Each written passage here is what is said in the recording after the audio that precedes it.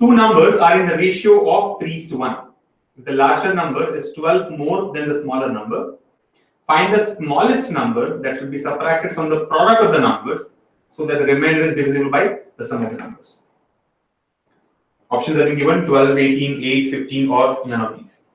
Now let us first find out what are those two numbers. Right? He says there are two numbers which are in the ratio of 3:1 and the larger number is 12 more than the smaller number. The larger number is 12 more than the smaller number. I think by the time you finish reading this point, you should figure out what the numbers are. I mean, this is not a complex calculation. It's very easy to do. And if you have practiced enough on your calculations, you would be able to, tell what the numbers are by the time you reach that point. How do we do that? Simple. Go by the concepts of ratio that we have discussed in our video, right? Two numbers are in the ratio of 3:1 means what? First number has got 3 parts, second number has got 1 part.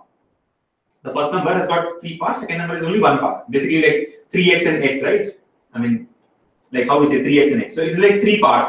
This is 1 part.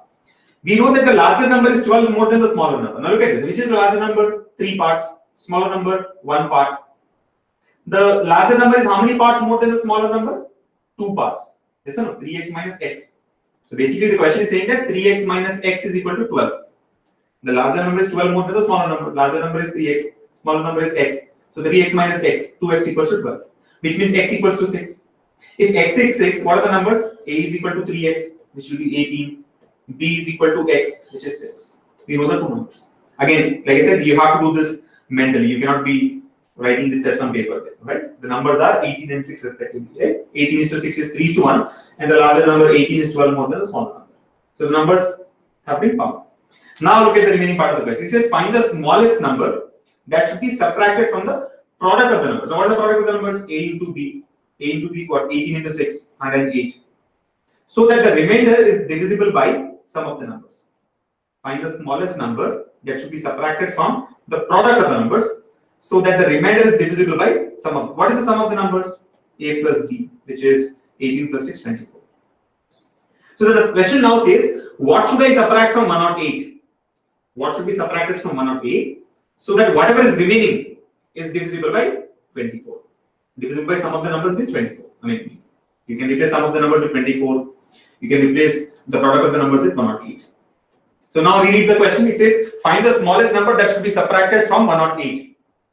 Find the smallest number that should be subtracted from 108 so that the remainder is divisible by 24. So what can be subtracted from 108 so that the remainder is divisible by 24? See, look at the multiples of 24, right? 24, 24, 48, 72, 96, 120. Of course, 120 is more than 108, forget about this. But 96 is divisible by 24. So, which means if I subtract 12 from 108, the remainder will be 96. 108 minus 12 is equal to 96. This is the remainder. This is the remainder that is talking about, right? So that the remainder is divisible by the sum. So 96 is divisible by 24, right? 96 is properly divisible by 24. So what are we subtracting? We are subtracting 12. We are subtracting 12. And remember, the question said find out the smallest number. The smallest number is 12. That way, we can also subtract 36.